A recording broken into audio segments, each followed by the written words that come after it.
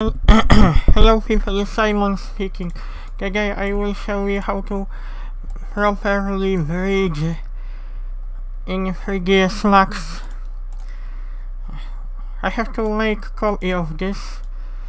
I created this from Spline, but I would like to show you something interesting.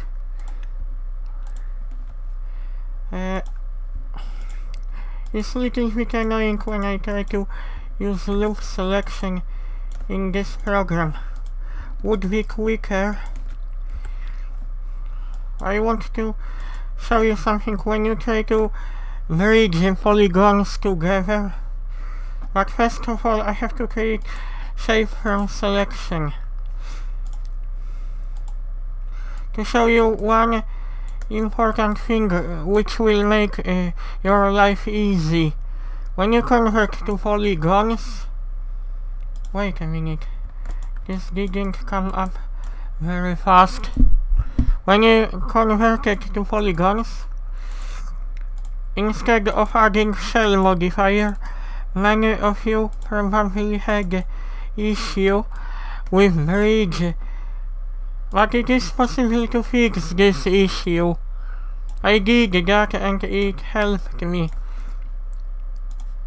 You have to consider something which is important. You have to flip polygons. When you want to bridge, why do you have to flip? Because when you bridge borders, your bridge will behave improper, will not behave as it's supposed to behave. I discovered this problem when I flip polygons. When I bridge again, now bridge behaves properly, but you have to use flip options again. This is why I was using a shell modifier instead.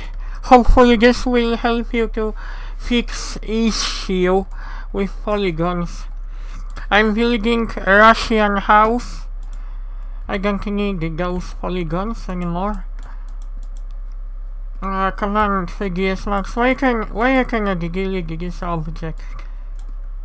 I hit what's happened? I hit my delete button, it didn't disappear. This must be bug. Okay, now I end isolate.